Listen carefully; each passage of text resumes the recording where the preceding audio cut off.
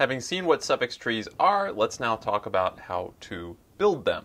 And of course, when we first saw what suffix trees were, we thought of them in terms of starting from a suffix trie and then making it smaller. So coalescing paths of nodes that have only one child, and then replacing the labels of the edges with these pairs of integers. So I suppose one way we could build the suffix tree would be to follow exactly this method, where first we build the suffix trie. We see how to do that. That's pretty obvious, right? We just want to iterate through the suffixes, and then for each character of the suffix, we want to add the appropriate new edge and node going down from the root, right? So we kind of already know how to do that. So we could do that first, build the suffix trie, then coalesce the non-branching paths, just like we said we needed to do in order to achieve big O of M number of nodes, and then replace the edge labels and the leaf labels with what we know we need them to be. So we could do it this way. In other words, start from the big trie data structure and work our way to the smaller final tree data structure. However, this of course has a bottleneck, which is that initial trie data structure is too big, right? That data structure is big O of M squared space. The size of the data structure in terms of the number of nodes and edges is growing quadratically with the length of the input string. So it would seem that we would rather not do it this way. We don't want to build the big data structure first and then refine it into the smaller data structure. Rather, what we would rather do would be to start from scratch and build up the suffix tree data structure, right? This one. Build that data structure up, starting from nothing, so that at no point do we get to something that's bigger than big O of M squared. So that's what we're going to see how to do. Instead of starting with the big trie and trying to make that smaller, we can start from scratch, from nothing, and grow the tree directly. And just skip the trie. Don't even build the trie. Okay, and the basic idea for how we're going to do that is we're going to start from nothing. We're going to add information one suffix at a time to the tree and elaborate the tree, get a more complicated tree as we go. Okay? And if we do this from scratch and eventually end up at the full tree, then at no point did we have something that was bigger than the final full tree. And so we can claim that this overall process must have been big O of M, because if we end up with something that's big O of M and at no intermediate point do we have anything that was bigger, then it must be that this overall process was big O of M space. Okay, so here's a better idea for how to build the suffix tree. We will do even better than this idea later, but anyway, this is an idea that has that property that we're going to start from scratch and we're going to build the tree bit by bit. And the way we're going to do is we'll start with the longest suffix, the suffix that consists of the entire text T, and we'll make a trivial tree data structure that just has a root. It has a root right here, has a leaf, and then it has one edge corresponding to that suffix. And then we'll add more suffixes, and as we add more suffixes from longest to shortest, we'll elaborate this tree, adding branching, adding more leaves, etc. Okay, so let me be very explicit about the first few steps of this tree building process for this example, our favorite example of ABA $. So let's just do the first few steps. Okay, and I'm going to, for now, when I draw my tree as it's growing, I'm going to draw strings on the edge labels. Now, we know that the edge labels ultimately will not be strings. They'll just be these integer pairs. But trust me that that's not a major complication in the algorithm, and for clarity, it's going to make more sense for me to draw strings on the edges. Okay, so, like we said, when we start, we make a kind of simple tree. Really, it's just a root and a leaf connected by an edge, corresponding to the longest suffix. So let's do that first. So here's my root, here's my leaf. There's going to be one big long edge, and that edge label is going to be the entire string, right? The longest suffix is the entire string. So I'm going to write it sort of like from top to bottom like this. A, B, A, B, A, $sign down to there. Okay, so that's what the sort of intermediate tree looks like when we've just added the longest suffix and we haven't gone any farther than that. Okay, so now starting from that,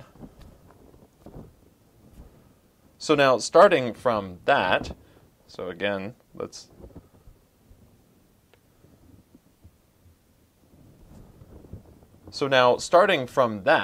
so let's put in that first suffix again. Here's my root, there's my leaf, here's my edge, A, B, A, B, A dollar. All right, when I go to add the second longest suffix, that's going to be this suffix, B, A dollar. Okay, so I start at the root and I want to add an edge for that suffix, and it has no shared prefix with the first one that I added, so it's going to come down off the root as well. So we're just going to draw basically another edge down here, and its label is going to be B, A, B, A dollar, like that. Okay, so there's the tree when we have our first and second longest suffix in there. So when we move on to the third suffix, and let me just copy this over, then the third suffix is the one that starts A, B, A dollar. And you'll see there's a shared prefix between this third suffix and the first one we added, because they both start with A, then the shared prefix ends. So if I walk down according to the third suffix, adding it as I go, I'm going to get down to here, and then I'm going to need to add a new internal node to that tree, because now I branch off at the next character and the next suffix is A, not B. So I'm going to have a new sort of edge here, and I'm going to spell out the rest of that suffix, which is A, B, A dollar. Okay, so this is the process. For each new suffix, going from the long suffixes to the short ones, I'm going to start at the root, I'm going to walk down according to the characters of my suffix, and if I were going to fall off, instead of falling off, I create a new internal node if needed, and then I draw a new edge to a leaf corresponding to the rest of the suffix that I'm trying to add. And at each step of this process, I am adding either just one new node to the tree, as I did here, right there, one new leaf node, or I'm adding two new nodes to the tree. Like I did here, I added both an internal node and a leaf node. But no more than that. Right, so the amount that I'm actually augmenting the tree for each new suffix is pretty limited in terms of the node and edge structure of the tree. I'm only adding up to one or two new nodes. Okay, one leaf and possibly one internal edge. Okay, so this is an algorithm that has the property that we were looking for, which is that at every step up to when I have the final tree, I have something that's smaller than the final tree, right? It's only at the very end that I finally have a complete suffix tree. And therefore, we can argue that this overall process is big O of m space, right? The final result is big O of m space, and at every step leading to the final result, I have something that's smaller. So it must be the overall thing is big O of m space. However, we cannot argue that it's big O of m time to do this, because the hard work of what we're doing is that for each new suffix, we have to walk down according to the characters of that suffix in order to figure out how to change the tree. Right? We had to walk down, like in the case of that third suffix, we had to walk down and then discover that the shared prefix ended and we needed a new internal node, etc. But we have to, if you think of the nested loops of this algorithm, the outer loop is a loop over suffixes, and the inner loop is a loop over characters of each suffix. Overall, the amount of effort that we have to expend in those loops is quadratic. Okay, so it's not a linear time algorithm, even though it is a linear space algorithm. It's a quadratic time algorithm. Okay? So, method 2, what I'm calling this method that we were just describing, allows us to build the overall suffix tree. We start by building a single edge tree representing just the longest suffix, and then for subsequent suffixes we layer in each new suffix, augmenting the tree at each step to include that shorter suffix. Okay, and this has the property we want on space, but we could hope for better in terms of the time complexity. We could hope for something better than quadratic. So how do we accomplish that? Well, there are a few different algorithms for doing this, but one of them is kind of the most famous one, which is Ukkonen's algorithm.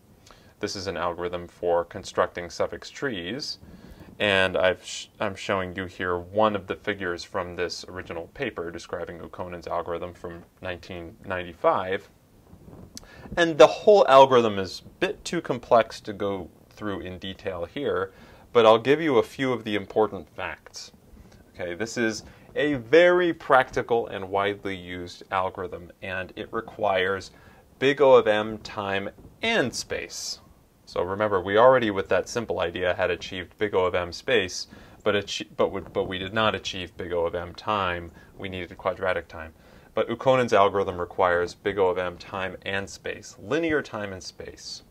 It's the most widely used, though not the only algorithm that has this big O of m time and space property. There are others, like ones by Wiener and McCreight, that have similar properties, but they're not quite as widely used, I would say, as Ukkonen's algorithm. Like the algorithm that we walked through, Ukkonen's algorithm starts sort of from scratch and builds a larger and larger tree. It's actually building something called an implicit suffix tree, which is what is depicted in figure 1 there. We won't go into the details of that, but it is similar in spirit in that it's starting from scratch and building up a bigger and bigger tree. And it uses and outputs, along with its final answer, this additional part of the tree called suffix links, which we haven't talked about yet, but we are going to see a little bit later.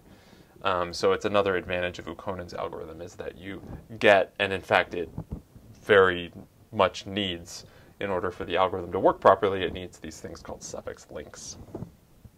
Okay, so to summarize, good methods exist to build this suffix tree incrementally and from scratch, eventually reaching the final big O of m size tree. We saw a very simple way of doing it in the demonstration I showed, but that method was big O of m squared time. What we called method 2 is big O of m squared time.